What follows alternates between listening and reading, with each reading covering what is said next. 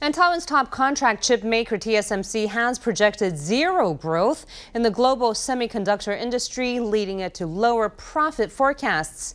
TSMC says slowing smartphone sales in China have also affected operations, and the company refused to comment on a chip made for the iPhone 6s, which is thought to outperform competitors.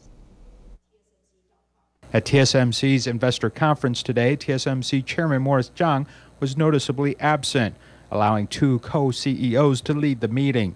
The media was interested in internet reports that TSMC's A9 chip outperformed a similar chip from Samsung for the iPhone 6s. We can't discuss this information as it's between us and the client. Actually, we face lots of price competition, but TSMC has always been able to win business with our competitive pricing. TSMC also lowered a 3% growth forecast for the semiconductor industry it made last quarter.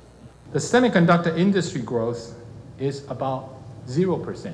An economic downturn has led TSMC to estimate the global smartphone market will see only 10% growth, while sales of tablets and PCs are expected to fall, with demand especially slowing in China. Inventory adjustments are needed to account for an oversupply situation due to declining sales in China, which occupies a major proportion of the world's cell phone market. TSMC also stressed it expected to adjust its inventory in the fourth quarter.